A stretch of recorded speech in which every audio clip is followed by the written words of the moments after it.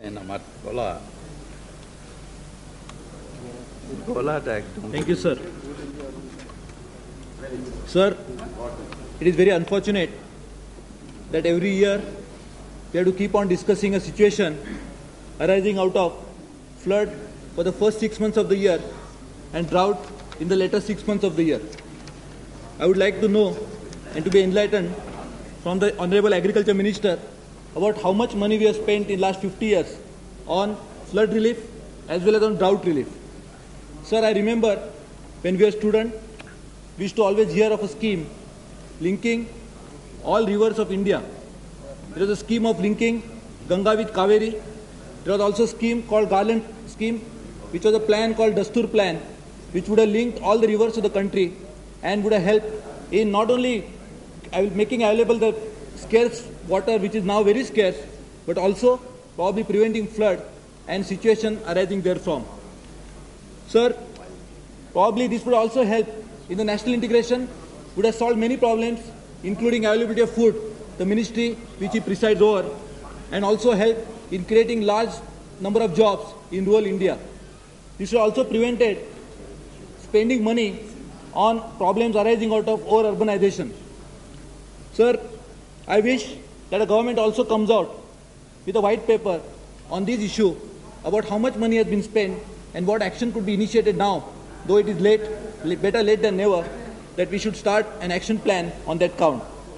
Sir, I am more particularly concerned, though it's a national issue, I am also concerned about an issue arising in Maharashtra, which also unfortunately has to face a situation of flood and drought in many parts of our state. Sir, I come from a constituency, come from a place called Konkan, which is an area on the shores of the sea.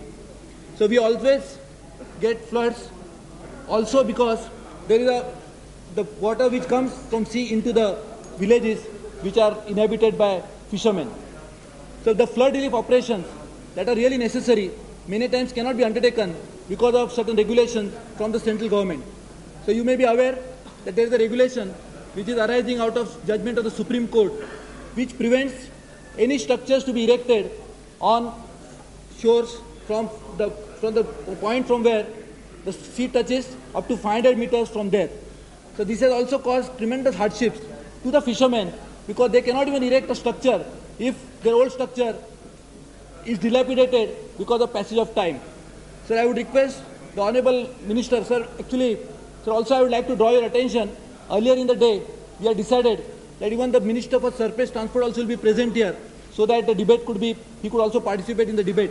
I don't know whether that minister also is present in the house besides the Minister for Food. Sir, would request also the Minister concerned to look in here, but also Minister for Surface Transport is for the request made. Sir, I am aware that the environment has to be protected at any cost, but also the lives of millions of people who are solely dependent on fisheries as their activity also should be protected, and there has to be via media which has to be found, whereby our fishermen who are really living there for more than 500 years, only because this 500 meters Supreme Court judgment should not come so that they cannot even erect a small structure and carry out their activities. The fishermen cannot carry on their activities on a hilltop. They have to necessarily live there. So this problem also needs to be looked into because the floods damage their lives and the source of livelihood very badly every year. So there have been instances in Maharashtra wherein the central relief which comes to a state is determined by the provisions of the Finance Commission. So I am aware that there is resources are very scarce and we cannot really keep on giving money, doling out money to the extent to which it is demanded.